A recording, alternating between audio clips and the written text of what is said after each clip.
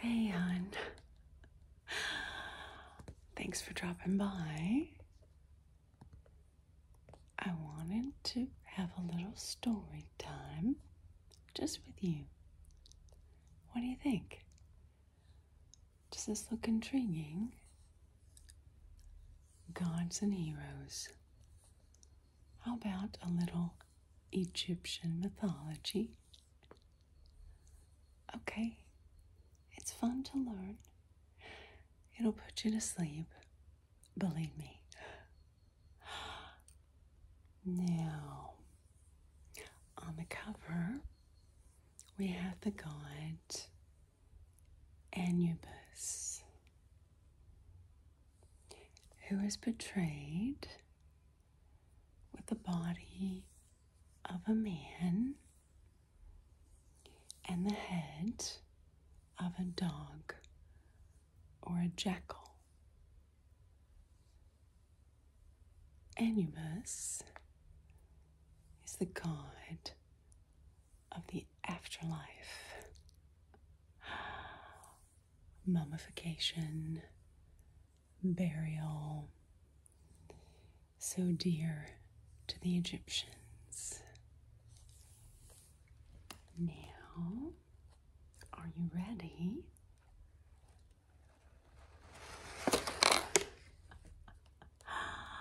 Yeah. So here we have Anubis on a very large scale, right? Just drink him in. How handsome is that?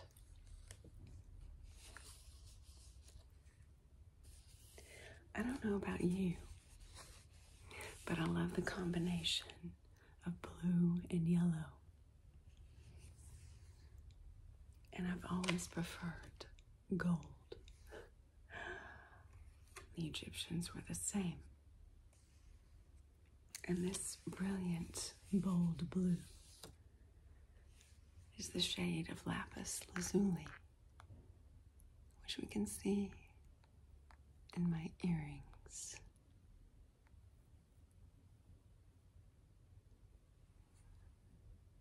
Very ornate and regal. Here we see some hieroglyphics. So shall we read a bit of the story? Powers of the unknown.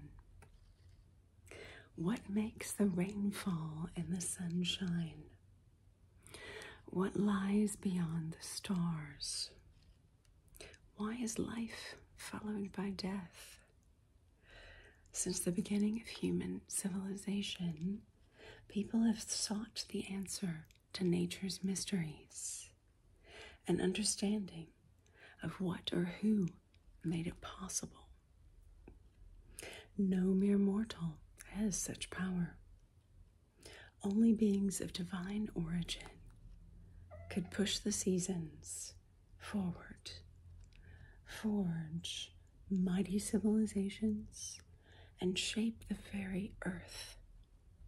The gods, those mysterious creatures who inspired both hope and fear, were responsible. Myths, the stories of their exploits, brought light to unanswerable darkness in the ancient world. We honor these beliefs and traditions by retelling them thousands of years later. Lords of the Two Kingdoms. Some 5,000 years ago, the combined dynasties of ancient Egypt's upper and lower kingdoms rose from the fertile banks of the Nile River and dominated northern Africa until around 30 BC. The ruler of Egypt, called a pharaoh, was considered the son of a god and charged his scribes with carefully preserving Egypt's history in an alphabet of symbolic pictures called hieroglyphics. These right here. What are we going to find under the flap? Look at the beautiful colors. I just love this book, don't you? Family Feud. All families have their dramas, don't they? The Egyptian gods led lives filled with passion, bittersweet love, and family rivalry. Osiris, the god of the harvest, and his dedicated queen, Isis, ushered the kingdoms of Egypt into a golden age. But as most tales go, trouble lurked in paradise. Hungry for power, his brother Seth, the god of chaos, trapped poor Osiris in an enchanted casket and stole away his life force. Heartbroken Isis magically revived her beloved husband, just long enough for her to bear a single child, the falcon-headed Horus, who would one day take his deceased father's place, continuing the battle against his wicked uncle Seth, who killed him. Oh my goodness.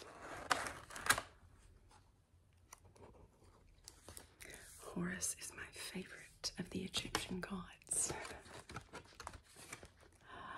I have a bit of an obsession with him at the moment. He will forgive me, I'm sure. What about this flap?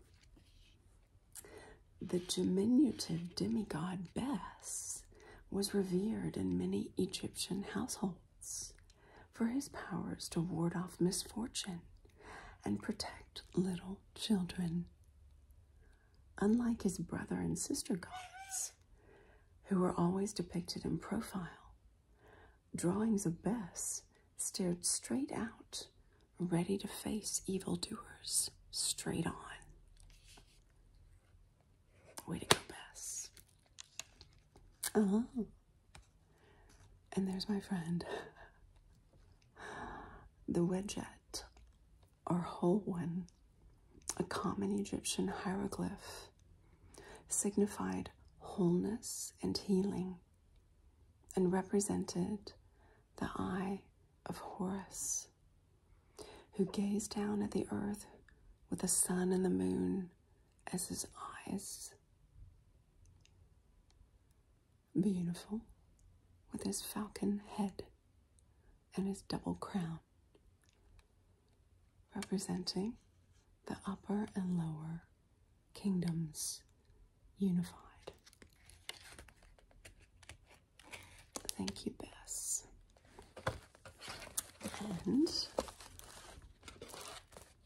the fertility goddess Hathor, who often took the form of an elegant crowned cow, nurtured expectant mothers through childbirth, a dangerous time in an era of limited medical knowledge.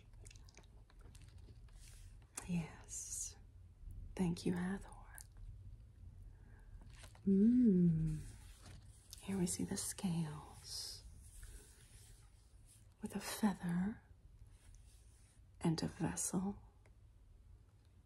and a crocodile. Do you know the story? The master of the hereafter.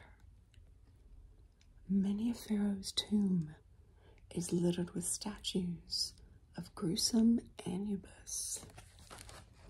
This guy. Is he gruesome? I think he's kind of cute. Believed to be the creator of the first mummy and guardian over the king on his journey into the afterlife, a world beyond death. The jackal-headed god steadies a great scale that weighs each mortal's heart. That's you and me. Known as a caw, against the feather from the crown of Mat, the goddess of truth. Innocent hearts in this jar escaped the jaws of the hungry she-beast Amit and entered the presence of Osiris in the afterlife. So one's heart had to be as pure and weightless as a feather. Or well, a horrendous end was met.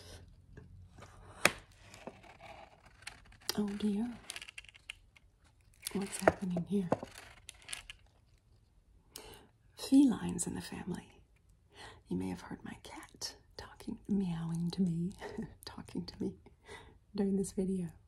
Well, the people of ancient Egypt believed that cats acted as watchful household guardians on behalf of the goddess Bastet, the cat-headed protector.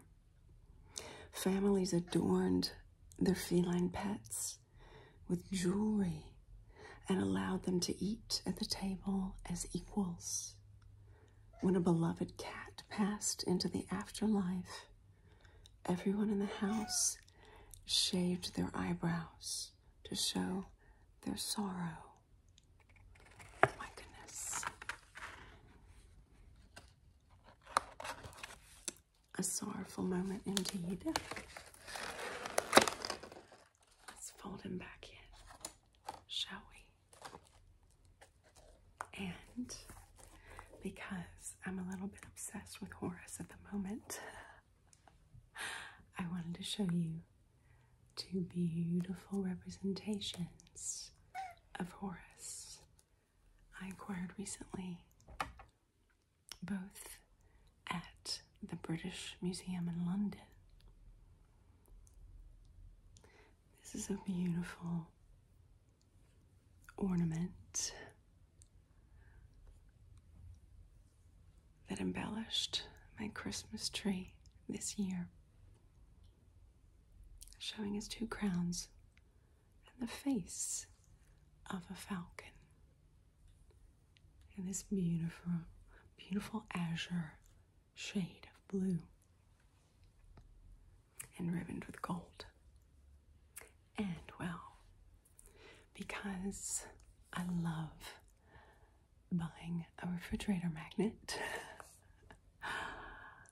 whenever I go on a new voyage, well, I haven't yet been to Egypt.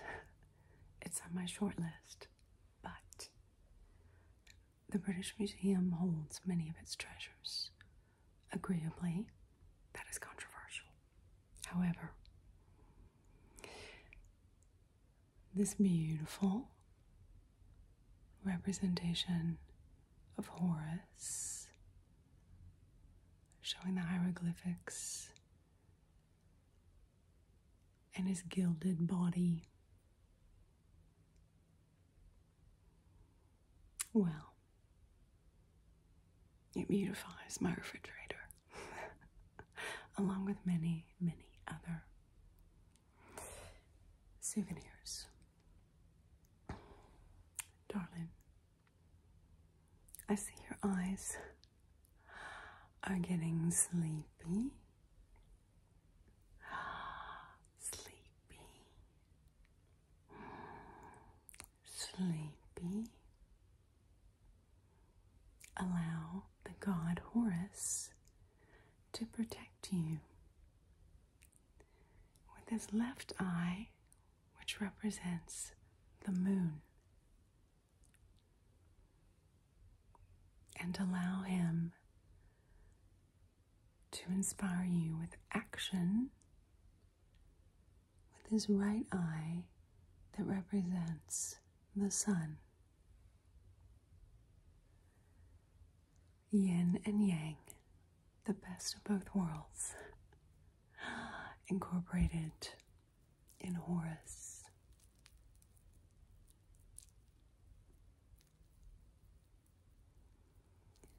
And so I bid you sweet dreams into the afterlife. And I hope your heart is pure, so you don't mate the she-beast, but you go straight to Osiris, and he'll lead you home.